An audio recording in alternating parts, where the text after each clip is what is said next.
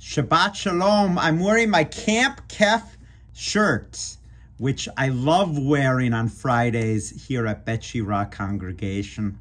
One more exciting week of Camp Ekev. I want to focus on a strange phrase, which I'm sure many of you have come across, and it does appear in Parshat Ekev, among other places. And it is, circumcise your hearts.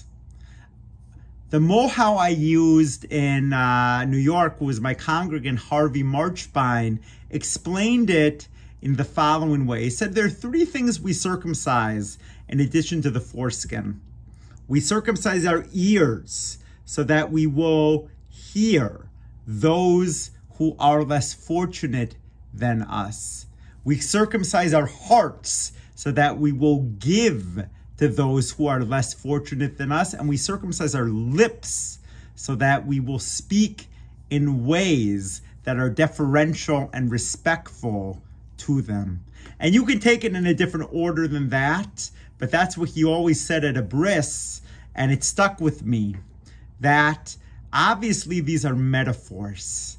And we have people who are uncircumcised lips, namely Moses, Aral Sfatayim, which meant in that context that he stuttered. He did not speak clearly.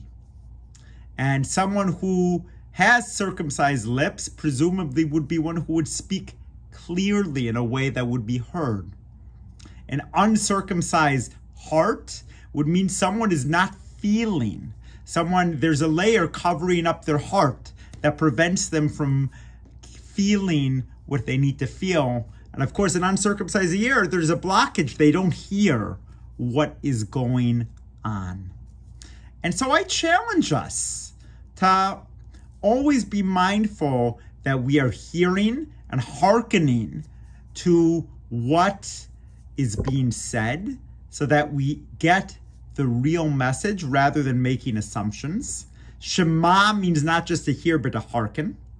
That we make sure that our hearts are uncircumcised so that they are feeling what we need to feel in any given moment rather than being numb to it.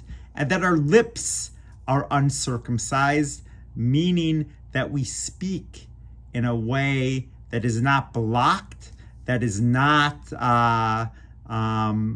delayed in any way, but that we actually communicate the essence and sincerity of what we want to communicate to one another.